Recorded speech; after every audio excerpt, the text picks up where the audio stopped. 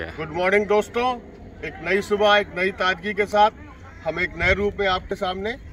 और आज हमारे साथ हमारे दीप्तेश, जिन्होंने स्कोरिंग के नए नए मापदंड लखनऊ में स्थापित किए हैं और हमसे जुड़े। तो चूंकि मैंने आप लोगों से कहा था मैं बीच बीच में ऐसे लोगों को आप लोगों के पास लाता रहूँगा जो अदर फील्ड में काफ़ी नाम कर रहे हैं। तो हमारे लखनऊ से दीप्तेश जी, मैं उनसे जानना चाहूँगा। दीप्तेश भाई, ये बताइए कि स्कोरिंग, अगर कोई स्कोरर बनना चाहता है बच्चा, तो उसको क्या तैयारियाँ करें? स्कोरिंग के लिए तैयारियां ये हैं कि पहले तो जो क्रिकेट के लॉज हैं उनको पढ़ना पड़ेगा थॉरली। उसके बाद यहाँ सीएल से पहले क्लासेस कराई जाती हैं, 3 डेज 4 डेज की क्लास होती है। सीएल का मतलब ये है क्रिकेट एसोसिएशन लखनऊ, मतलब ये हर डिस्ट्रिक्ट में अपने अपने एसोसिएशन से, तो हर एसोसिएशन जी।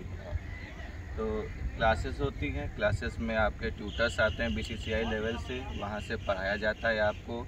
उसके बाद रिटन एग्ज़ाम होता है, रिटन एग्ज़ाम जो क्वालिफाई करता है, उसके बाद वाइवा, फिर प्रैक्टिकल।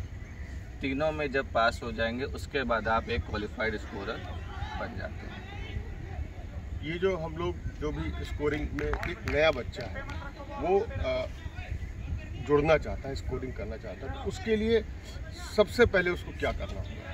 क्या वो जो लोकल मैचेस है उसकी स्कोरिंग करना शुरू कर दें? हाँ, मतलब पहले तो जो लॉज और जो सिग्नल्स हैं अंपायर्स के, वो पहले पता होनी चाहिए। उसके बाद लोकल मैचेस में आप स्कोरिंग करिए, ऑनलाइन भी और ऑफलाइन भी, मैनुअली भी आनी चाहिए, ऑनलाइन भी आनी चाहिए। उसके बाद सारे जो भी लोकल मैचेस हैं उनको करिए, उसी से आपको धीरे धीरे पता चलेगा क्या क्या कैसे होता है, उसी से सारी। उसी से फिर आप जो उस एसोसिएशन के जो भी सीनियर हैं उनसे जुड़िए, उनसे उनकी हेल्प लेते रहिए। लोकल टूर्नामेंट्स होते हैं उसमें स्कोरिंग में वो आपको इन्वॉल्व करेंगे, आप उनसे जुड़ेंगे। और जब यहाँ से आप अच्छा स्कोरिंग करने लगेंगे तो जो भी एग्ज़ाम बताया दीप्तेश जी ने वो क्वालिफाई करते जाएंगे। आप इसी तरीके से उत्तर प्रदेश के लिए, इसी तरीके से इंडिया के लिए, सब जगह आप स्कोरिंग करेंगे।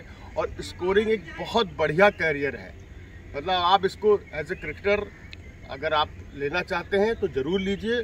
और इसमें आपको बहुत से बेनिफिट्स भी हैं, जो क्या मिलता है फीस अगर ऊपर के लेवल पे? ऊपर के लेवल में फीस एज अ मतलब स्कोरर्स जो है तो काफ़ी अच्छा खासा अमाउंट भी मिलता है और आप एक तरीके से क्रिकेट से जुड़े रहते हैं।